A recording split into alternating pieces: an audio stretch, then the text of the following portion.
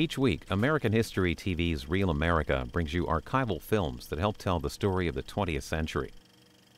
In the last of a 5-part look at Hollywood directors who made films for the U.S. government during World War II, we featured director John Huston and the Battle of San Pietro, a 32-minute U.S. Army film depicting the December 1943 battle, which destroyed the town of San Pietro, Italy. Praised at the time for a realistic portrayal of a battle that killed over 1,000 Americans, the film was actually composed almost entirely of reenacted scenes. Before showing the film, we speak with film historian Mark Harris. The book is titled Five Came Back, a story of Hollywood and the Second World War, and joining us from New York is Mark Harris as we look at some of the leading directors from this time period, including John Huston. The Battle of San Pietro was shot by John Huston in Italy and was intended to be a document commissioned by Frank Capra of the successful U.S. effort to free a small ancient Italian village. Capra told Huston to go to Italy in search of a town that could provide images of things like joyful and grateful villagers emerging from their hiding places with rounds of cheese and loaves of bread and casks of wine to greet the victorious Americans. Huston got to Italy and found the right town, but the battle was already over. The town had been retaken. There were no villagers in sight, and the town was still mined with German traps.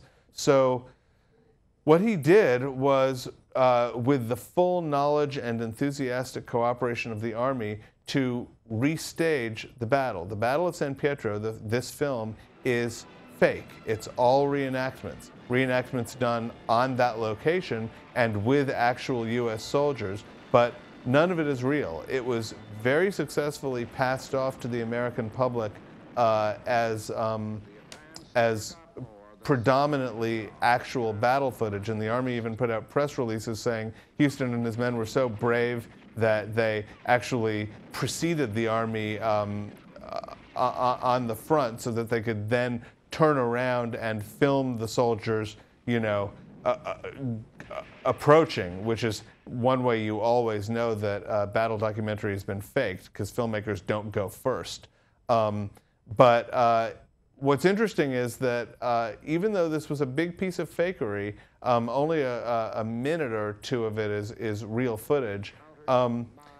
It also helped create a new visual vocabulary for what battlefield realism looked like. Huston didn't fake the movie because he wanted to put something over on the American public. He faked the movie because it was the only way he knew how to convey what he understood of the realities of ground combat and of ground troops advancing, which is something that had not been successfully shown in an American documentary before. So even though what you're watching isn't real, what Huston is going for in the movie is in fact a kind of realism, and it turned out to be a kind of realism that was very influential on many filmmakers after the war in terms of creating an understanding for us of how to shoot battle footage that looks like real battle footage.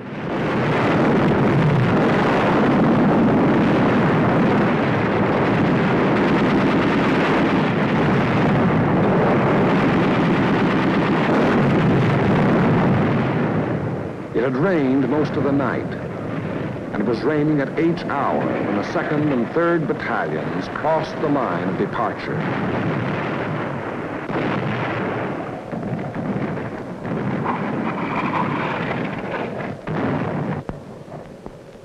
Some 200 yards forward, they encountered mines and automatic fire from pillboxes.